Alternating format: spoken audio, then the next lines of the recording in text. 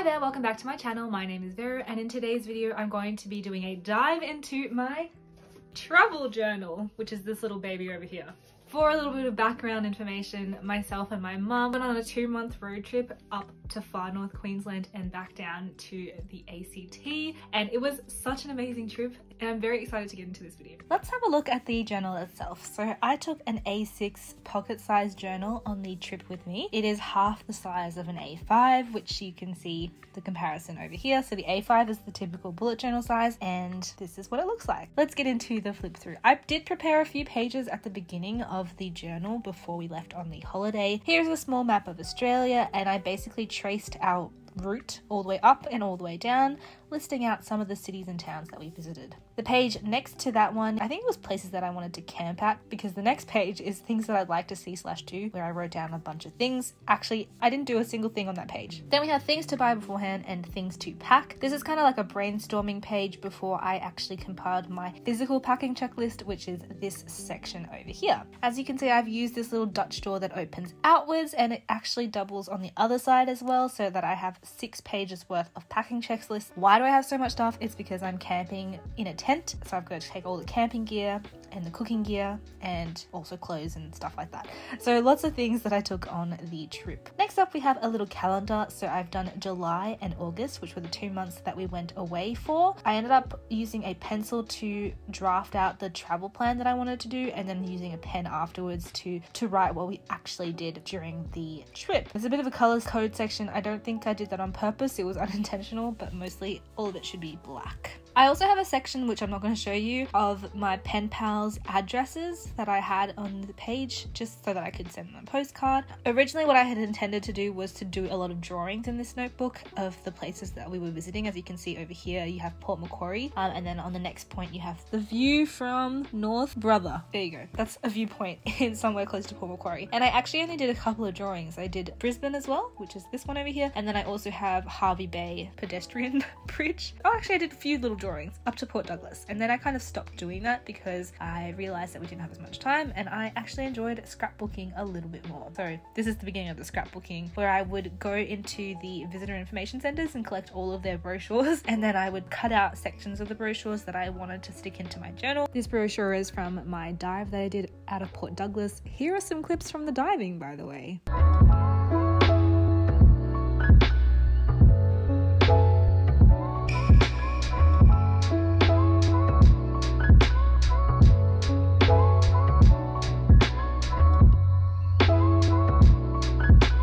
Anyway, some of the things that I took from information centres were maps of places. I find that maps are really good for travel journaling. This is the map of Port Douglas, which is actually a lot smaller than I thought it would be. And I also used a pen to trace out the roads that we walked. On day 20, we have the Daintree National Park, which was a super beautiful location. And what we did was we drove all the way up, and we did have to pay a ferry to cross a river for $47, which is not even the most expensive ferry that we paid to cross the river. We'll get back to that. One of the things we also visited was the Mossman Gorges. Again, a little map and things like that. And I would stick in some photos so that I could remember exactly what we did. Here, I did do a little bit of a drawing of my favorite Daintree facts. So just like the buttress roots and the strangling figs, which were really cool. Buttresses help stabilize the tree in rainforests where the ground is typically quite muddy and trees could easily fall over, so they've developed that way. And then the strangling figs are these little fig seeds will come and implant themselves close to an existing tree, and then they'll start growing and they'll eventually strangle the tree. Next up, we have some more pictures of places that we went to see. A lot of this is just really cute little scrapbooking techniques, and here is a really fun page. This is when we went to Cooktown. Now the map for Cooktown that I found was quite large, and so one way that I ended up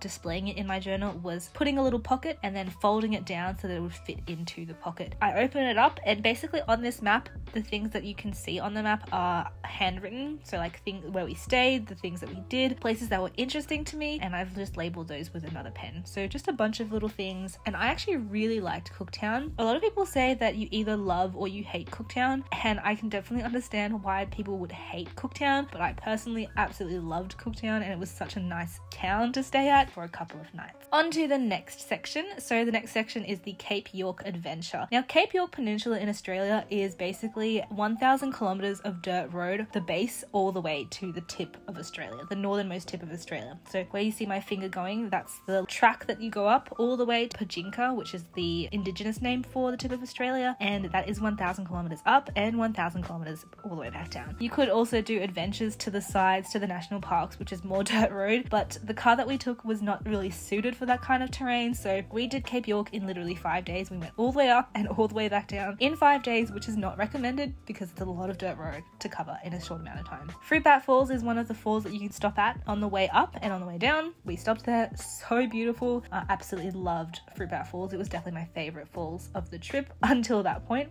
Over here it's a sticker, and you can see that the roads are really corrugated on this sticker, which is why I ended up buying it, because one of the most annoying things about Cape York was the corrugations. And corrugations is like little bumps on the road that form naturally when cars drive very fast over non-sealed roads, and basically a little rock can create corrugations, and it's really frustrating to drive on, so you have to like find the exact right speed to drive across it, otherwise you feel your whole body just vibrating. I had a lot to write about Cape York, and then it was the end, and I was really happy to be back on firm land. When we came back from Cape York, I was so done with driving on dirt roads, but we ended up going to Hopevale and Ellen Beach, stopping at Isabella Falls on the way. Now, there is a little bit of dirt road getting to both of these places, but it's actually mostly sandy roads, which was a really awesome experience for me because I've never driven on sand, and we didn't have to deflate the tires or anything because the sand was quite hard. Went all the way there, did a few puddle crossings that were quite deep, but we just like ran straight through them because we saw other cars that were similar in clearance to our car, so we just gunned it, and it was a really fun experience. But yeah, there were a lot of dirt roads. Over here in this next section I have the Atherton Tablelands, and over here this is an innovation that I put in. Basically, instead of sticking these maps on the actual journal paper, I stuck them back to each other, and then using washi tape I stuck them into my journal. At the top you can see a little stamp which is from the visitor information centres. Something I discovered was that at some visitor information centres you can collect stamps. I also started doing these little pull-out sections of my journal because I thought it made it more interactive and more fun. 5 waterfalls that we visited in one day on the Atherton Tablelands, and they were so cool to visit. It was pouring that day, I do remember. There was also this tree that fell down and blocked the whole path, and we had to move part of the tree so that we could drive around. Definitely a fun experience. Over here we have a small section. I have day 33 and day 37, and day 33 we went to this historic Herberton village, which is basically a collection of little houses that have been kind of restored as the way they were back in like the olden days. This is a little map of Kuranda, and Kuranda is a small little town on the Atherton Tablelands. You can usually take the Sky Rail or the Scenic Rail to get there and to go back, which is what a lot of people do, but we chose to drive there because it was expensive to do that. Wanted to save our money for other things, such as my scuba diving trip that I went on. This is a 3-day liveaboard. Basically, I went on to a boat and we lived on the boat for 2 nights and 3 days. I did 11 dives over those days, and I'm going to be inserting some footage of some of the dives that I did. It was absolutely breathtaking, beautiful. The experience was awesome, even though it is winter and the conditions out at sea were like really rocky, and I had to take lots of seasickness tablets. And one of the really cool things is we did 2 night dives, and it was like pitch black, and you get to see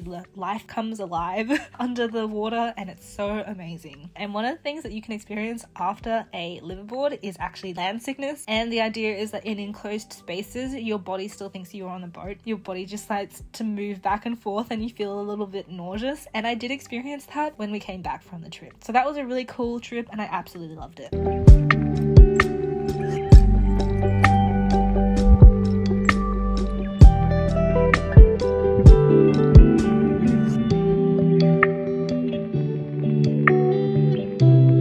On the next page, this is probably one of my most packed pages because I forgot to include a section when I was filling it out, so I had to go back and add it in. The idea behind this one is that I've got a lot of stuff. So day 38 is an area where we went from Cairns all the way down to Cardwell, stopping at a few places like the Babinda Boulders, which is circled on that. We also did the beautiful Murray Falls, which was a place where we could swim and spend a bit of time, and we arrived at the right time of the day where the sun was hitting on the water. The water was ice cold, but at least the sun was really nice. And then we continued all the way down to Cardwell. Now, I know that some of the names of these cities aren't going to mean anything, but you have a little bit of a map if you're interested. The next section is for the Wallerman Falls, and I had a little insert over here. The photo that you saw is the Wallerman Falls, which is the highest single drop waterfall in Australia. And on the inside of that, you have a bit of information about a town called Ingham, which is the town which we stopped at on the way out of Wallerman Falls. Here is a larger map that I've also included in the area. So this kind of shows you another little option, and basically we stayed at Lucinda. Ingham is in the middle, Wallerman Falls, and then we were going down to Townsville. And we also stopped at the Little Crystal Creek, which was, I think, one of my favorite places to stop at because, as the name suggests, Crystal Creek.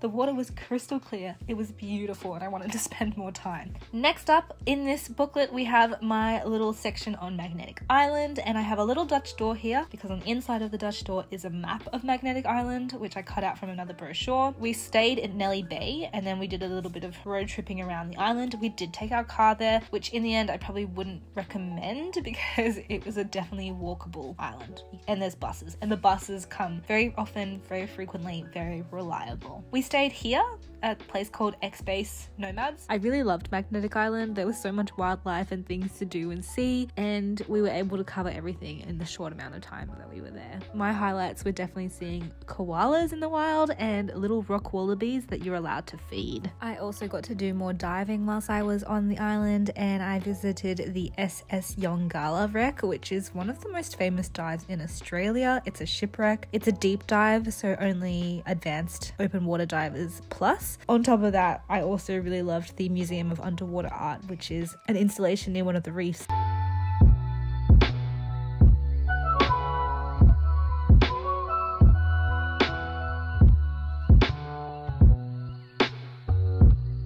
Next up, we went down to Airlie Beach. So again, you can see the map of Australia, and Airlie Beach is this section here. And we did do a scenic flight over Airlie Beach, which is the scene that you can see over the Whitsundays. So the Whitsundays is like a bunch of islands, and they are stunning.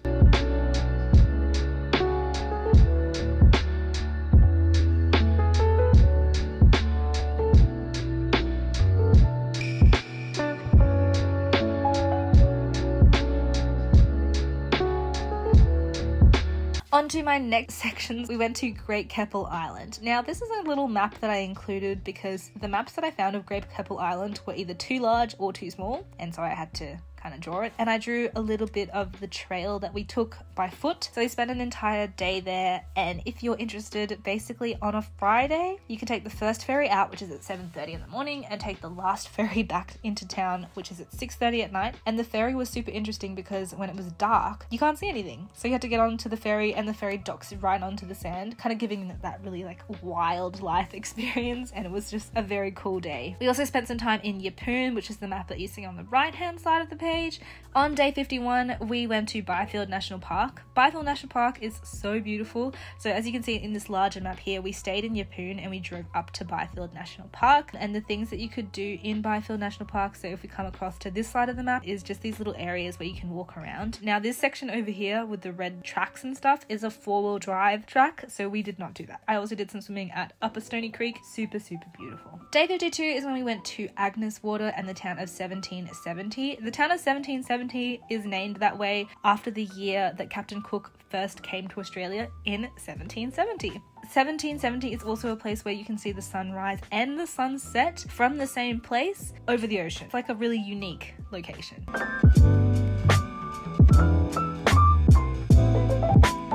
Day 54, we were leaving Agnes and we stopped in Bundaberg for a couple of hours. I really liked Bundaberg. There were loads of things to do and see in Bundaberg, notably Bagara Berries, which is a place where you can get fresh strawberries, and we bought 2 kilos of strawberries for $25, and they were the reddest, plumpiest, juiciest strawberries I've ever had. We also went to this other place where they had strawberry ice cream, which was freshly made strawberry ice cream, and it was so good. Moving on, we also stayed or spent one night at Rainbow Beach, which is the gateway, I guess you could call it, to Fraser Fraser Island. So we also visited Inskip Point. Next up we have Sunshine Coast. Now here is a map that is folded in. It's just a very big map, so I wanted to include it because we drove down from Rainbow Beach all the way to the Sunshine Coast. So the black pen marks is the route that we took. Anyway, we're getting close to the end of this journal and the end of our trip. So day 57 is just, I think I wrote a little bit of something. I think I wanted to stick in a map of the Gold Coast, which is where my friend lives, but obviously didn't find one. Day 58, we drove to Forster.